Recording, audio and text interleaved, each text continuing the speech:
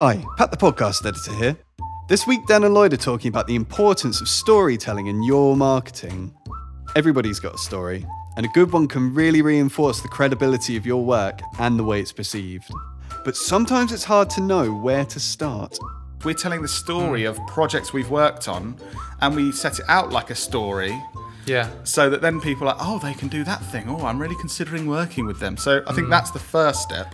Now, there are a lot of people out there doing interesting things, but it doesn't always occur to them to let the world know.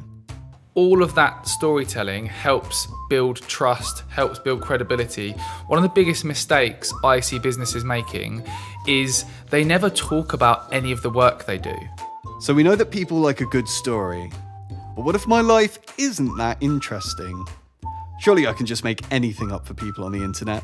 Telling made up, ridiculous stories is worse than not storytelling, I think. You know, when you hear about, I walked past a man and a dog and he didn't have any clothes or anything. Yeah. And I interviewed him and gave him a job. Yeah, I've just hired him as the CEO of my business.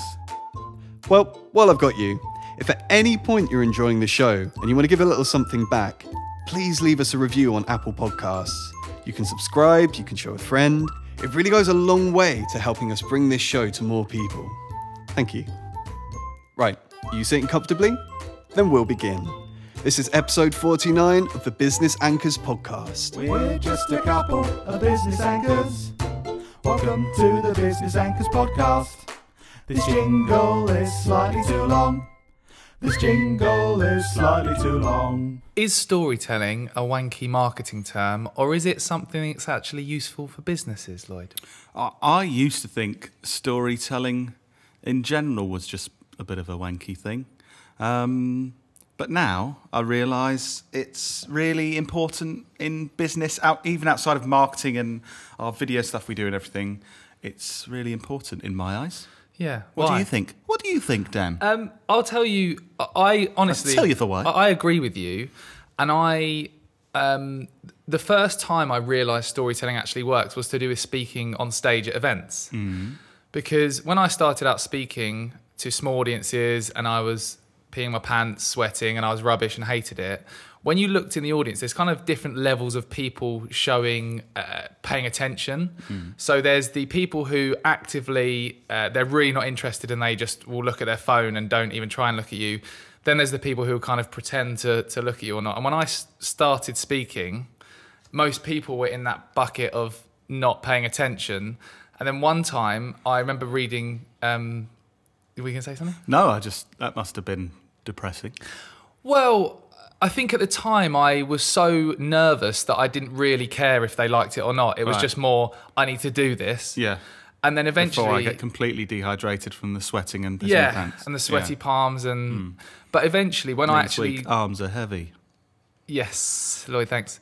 Eventually... Vomit on my sweater already. Yeah, thanks, Lloyd. That's right. Eventually when I realised and I got better and I read... Ted's Guide to Public Speaking and learned more about speaking, I learned that it's important to tell stories on stage and started to realise that when I didn't just share information and I actually told a story, people sort of started to listen. And I was like, oh, this whole storytelling thing actually works a bit. I noticed a major switch, like with your public speaking and speaking on stage and stuff. It was like that. Like you could be delivering some really value-adding, like useful stuff for the audience, but they weren't always overly... engaged. Like half of them, like you said, were kind of like, oh yeah, interesting. Half of them were just like, nah. Yeah. Even though it was really good stuff. Whereas I think I remember an event in Lithuania, you were speaking, I can't remember what it was called. Supernova? Yes, Supernova. Hey. That was a wicked event, wasn't it? Yeah, it was. I remember you starting with some kind of story, and I remember looking at the crowd because I was shooting some footage of their reactions and stuff. And you could see everyone just like smiling and like nodding and looking interested. And I thought it's a great way, especially at the start of something, to get people... It draws people in, doesn't it? And even though the story you were telling was less relevant and useful to them than the like... practical information. Stuff, they were got far more engaged, which was interesting. I've got a bit of a story about storytelling. Go on. So I went through a stage at university in between the vodka and Dominoes, because that took up a lot of your time, yeah. But where I was actually motivated and punch the mic. Oh, we haven't had that in a couple of episodes. Whee! Punch the mic. I was actually quite motivated to learn, and I was thinking like, oh, I want to do good things in my life. Didn't really know what. Yeah. But I got to this thing where I was like, if I'm weirdly outside of that 80%, I was like, I've got to use my time productively. And I basically stopped watching TV and films. I stopped like reading books. I stopped anything like that because I kind of thought those things were pointless and didn't add value to my life. So I started just watching documentaries. Ooh, I started watching watch? YouTube videos to learn. And I started reading non-fiction books. I was like, this is productive. Whereas I thought taking in these stories, like watching films, stuff like that, I saw as like a waste of people's time. And if I'm honest, I used to like, I was like, oh, they're just watching films. I'm so much better. I'm learning stuff. And I actually remember a time about 3 or 4 years, no, not 3 or 4, probably 2, 3 years into our business, when I realised how important storytelling was in life and in business. I remember calling my friend Paul, because he did script writing at uni, and he basically watched like 3 films a day and never sleeps. Yeah. I called him and I was like, I've just realised, you always used to talk about films, and I used to be not interested, and be like, why are you spending so much time on films and stuff? Loser. And I was like, now I'm so into it. I've realised like storytelling is such a skill and it's such an art, and in all walks of life, it's really important. Yeah. And I'm now getting much more back into stories and like consuming stories and telling my own stories. And that was like a massive turning point, I remember, in my life. Yeah. That was a story. It's How weird. did I do? Very good. Cool, thanks. The end. It's weird how people can tell you stuff, like even at school when people tell you these kinds of things, like stories, you should be, you know, watching stories and using stories until you get into a situation where you realise, because you do it yourself, that it works. Like my speaking thing. Yeah. It's weird that you need to actually do it. Like I realised as well with copywriting, with the copy of the posts I do for my kind of personal brand on LinkedIn. Yeah. I always used to share very practical, here's 3 things you can learn about marketing. 1, good thing. 2. Right, good thing. Oh, we haven't had the radio voice in a while, have we? No, please continue. Yeah. Step 1. Yeah, carry on. So that was, and then when I moved from just sharing practical 1, 2, 3, and actually started to tell stories like, oh, last week in our business, something crazily bad happened, and this is what it taught me, and that kind of thing. I'm going to tell you a story about how I discovered 3 steps. Not quite. No, better story than that. Okay. But also, I think there is a lot of kind of douchebaggy stories on LinkedIn where people just make up stuff. You know, telling made up ridiculous stories is worse than not storytelling, I think. You know, when you hear about, I walked past a man and a dog and he didn't, you know, have any... He didn't have any clothes or anything. Yeah. And I interviewed him and gave him a job. Yeah, I've just hired him as the CEO of my business. It's like, no, you haven't. Yeah, but they get thousands of views on LinkedIn, which is mental. Yeah. I suppose that shows the power of storytelling, though. Even if you're making shit up and you're being a douchebag, if you tell a good story, it draws people in. Yeah. But I think there's... I hate the word authentic again, but authentic storytelling is really important. Like recently, I've started playing around with TikTok for myself, just in my spare time. Basically a TikToker. And, Hashtag influencer. Last week I created a video of... Recently we ran a really exciting contract, and one of our team captured a moment of me on the phone winning it, and then us like celebrating and hugging. And he captured that, and then I created a video on TikTok, shared it on LinkedIn, and it was a really good storytelling piece of content. So much going on there. With such marketers. Created it on TikTok, shared it on LinkedIn. No, we shared it on LinkedIn because we've got a bigger audience there. And it got like 20,000 odd views, hundreds of comments and stuff. And it captured that authentic storytelling. Like we didn't plan that, but we're just capturing things that are going on behind the scenes. And I think the reason that did so well, so that in itself was a story where like you were on the phone and there's like the suspense of, it's like in reality in that video it's like a second, but you're thinking, oh, what's happening? Yeah. And then you start jumping around, you tell us, there's not even any audio, but it's you got can music see it visually. And then you tell us whatever it is, and then I look happy, and then at the end... And you had a tash. And I had a tash, which really has the story. And then at the end, we hug and embrace, and it's like, oh, emotion. And it's that raw emotion with with that really, I think, has made it very engaging with people. And that is the job as marketers, storytellers, content creators. It's triggering that emotion, but obviously most of the time it's not just capturing this is a real thing that's happening. Yeah. You're trying to create that emotion triggering stuff, which is the challenge. And I think that video alone really reinforced the importance of not just producing highly produced content, but also like that took me, I think, about 10 minutes to make, and it got as more views and engagements than some of the other content that we produce that's highly produced. So yeah, it's Do you know why I think in marketing and business people are failing with storytelling? why? I think a lot of the storytelling we need to do now online as marketers or in business is very short form. So we've got platforms that short form content is the best thing to do on there to get attention and stuff. And I think people think, oh, that's just a short video. I can't tell a story in a short video. Like, oh, that's just an Instagram story. It's literally got story in what it is. Nice and but title. people think, oh no, I can't tell a story because that's just a short thing. Yeah. And I just think You that's can. like you can. I think this was like something I did at school. But 2 sentences can be a story. So it's basically like, oh, I always knew I was creative, but it's only since I've had this job that I really feel I can pursue my passion and creativity. So it's like, oh, the one thing, I knew I was creative, but I couldn't do anything. And then I can. Yeah. Oh, something's changed. And there's that difference in emotion. And so I think it's more difficult than you think, though, just to tell a story. Like, but I think one of the easiest places to start, if someone's listening to this thinking, I don't really tell many stories in my marketing. How can I sort of add that in? I think one of the easiest things to start with is using the platforms that you mentioned, like Instagram stories, like Facebook stories, Snapchat, because you can very easily create behind the scenes short snippets showing the story of what goes on within your business. Yeah. And we've started doing that more. Yeah. I guess people sometimes describe it as building like that brand story, the story behind your brand, and seeing these.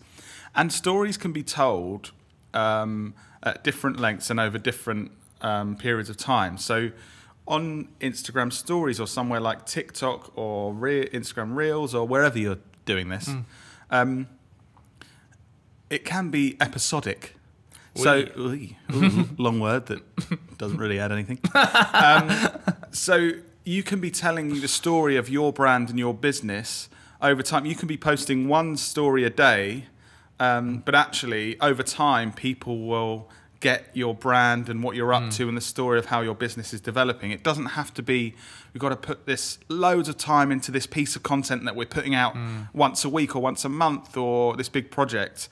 It can be little things over time that tell a story over the long term. And I think that's something we've done quite well with our business, as well as the content that we put lots of effort in for this one thing. You're very good at this, telling this, oh, we're doing this behind the scenes. Oh, we've hired this new person. Oh, we're planting these trees. And it's telling the story of our business. In terms of mapping that storytelling to actually tangible results, all of that storytelling helps build trust, helps build credibility. One of the biggest mistakes I see businesses making is they never talk about any of the work they do. Like there's some businesses doing some amazing work and they just never talk about it. And a big part of marketing is about perception, how people perceive you. And there's lots of people who are doing this the wrong way and building a big perception of them doing lots of great stuff when really it's kind of false and it's manufactured. But there's lots of businesses who are doing good work, and they're not talking about it more. So I get frustrated when I see that. And the people I've met, and I've heard about the great work they do, and I really like them.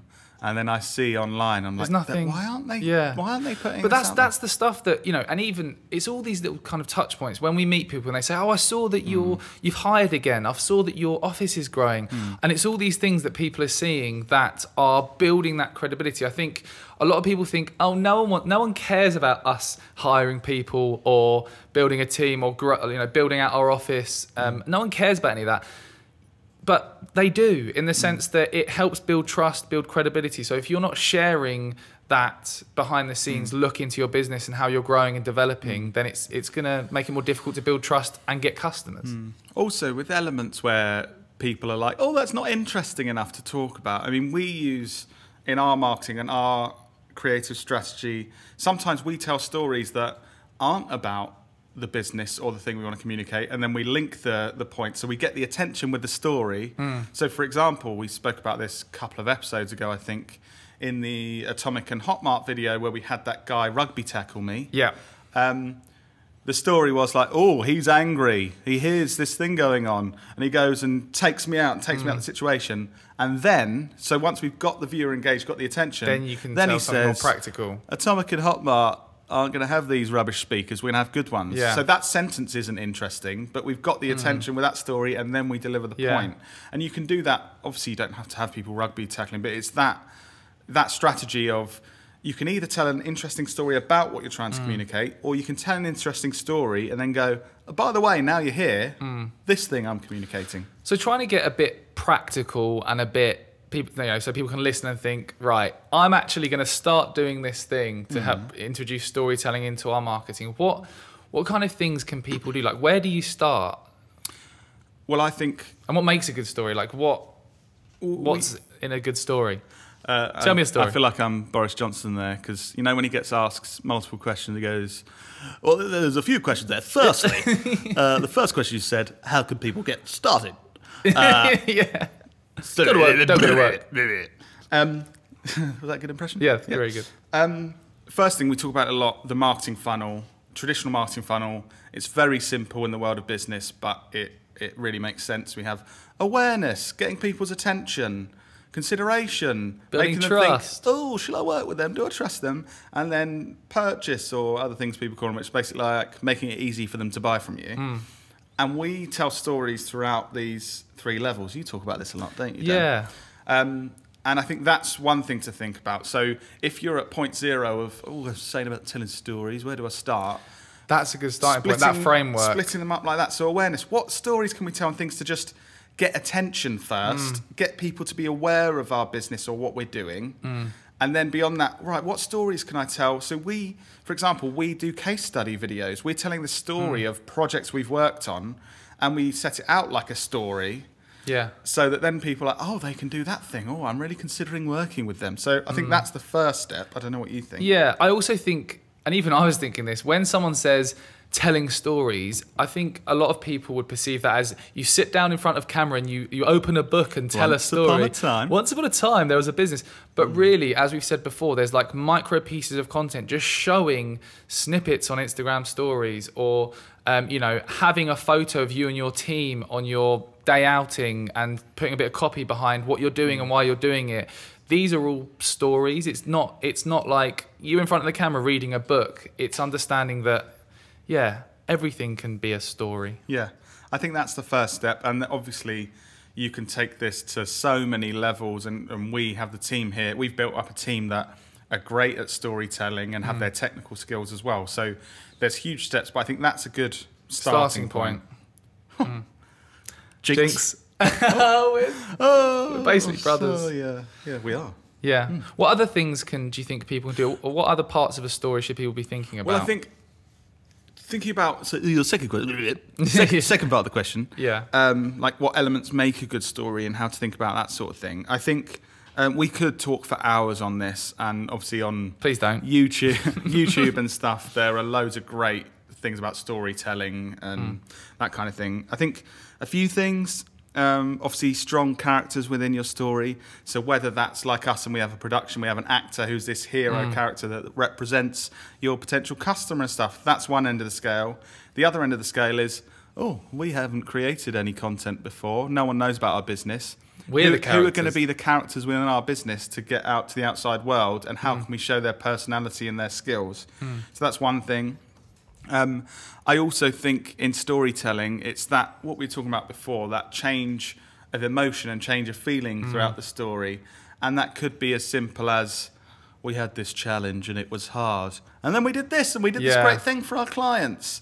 That's the kind of thing. The ups and downs make a good story, don't they? If it was all just, yeah, we did really well and then we got even better and we grew, whereas it's, Yeah, and again, it was rubbish, it was good. there's so much stuff you can learn on this, but a narrative arc is something that is important in storytelling. Again, if you're interested in this, look it up and you can read lots about it and find out stuff. But it's that thing of there's different levels throughout the story and it kind of goes like a roller coaster. So you set it up and there's rising action and then you have this climax in a story and then it all goes wrong. It goes back down and then there's a resolution and stuff like that. And that's really interesting. And again, this is going into more detail and more of the kind of creative tools to tell a good story.